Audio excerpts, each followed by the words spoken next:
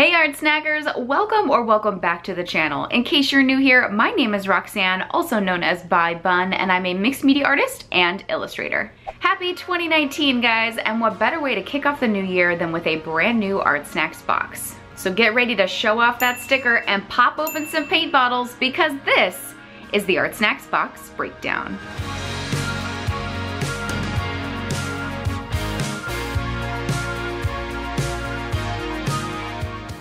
Welcome back to another box breakdown, the monthly video series where we take a closer look at some of the supplies and techniques found in the latest ArtSnacks box. We do a breakdown every month here, so be sure you're subscribed and click that little bell button to be notified. So it's a new year and a new box, and I thought what better way to tackle this month's ArtSnacks challenge than by sharing with you a little January tradition of mine.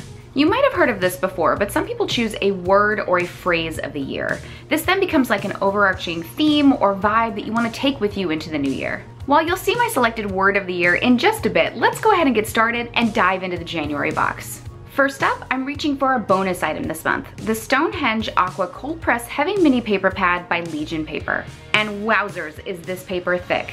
This 600 GSM 100% cotton paper is super hefty and can handle all sorts of different media, both wet and dry. This little guy is actually what gave me the inspiration to use my word of the year for the ArtSnacks challenge. The size of this will make a perfect card to illustrate my selected word that I can then hang up in my studio or put into my sketchbook. So now I'm going to sketch directly onto the paper using two previous ArtSnacks items, the Ticonderoga No. 2 pencil and the Sumo Grip retractable eraser. So my word for 2019 is courage. I felt that it was both a strong and solid word that encompassed a lot for me both personally and creatively.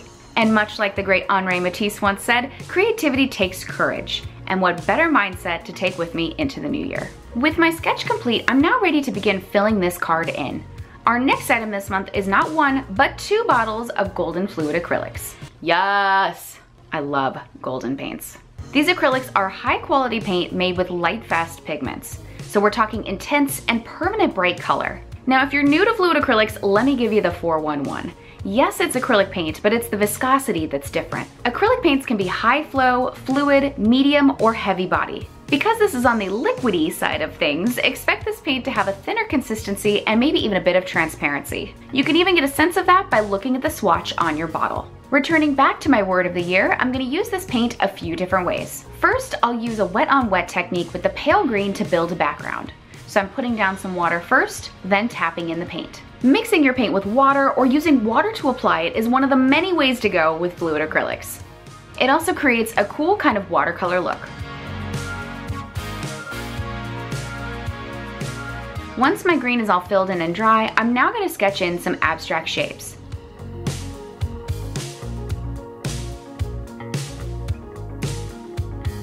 Then I'm going to mix the two colors I got together to fill them all in.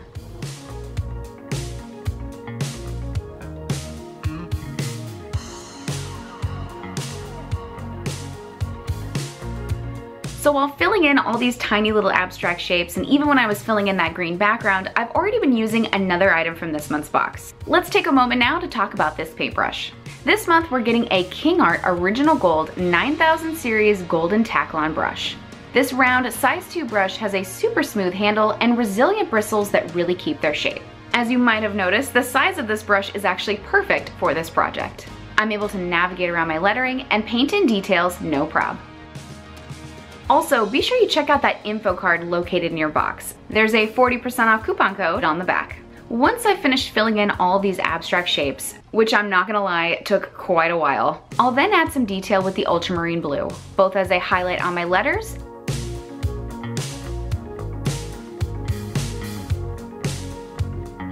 and here and there on the shapes.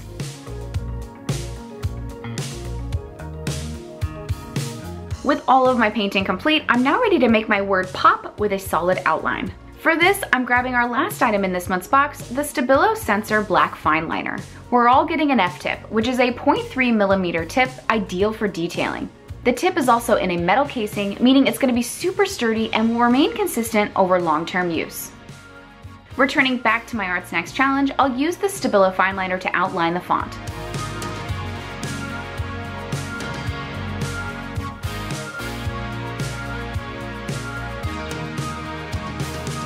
After an initial outline, I'll then go back through and thicken things up a bit.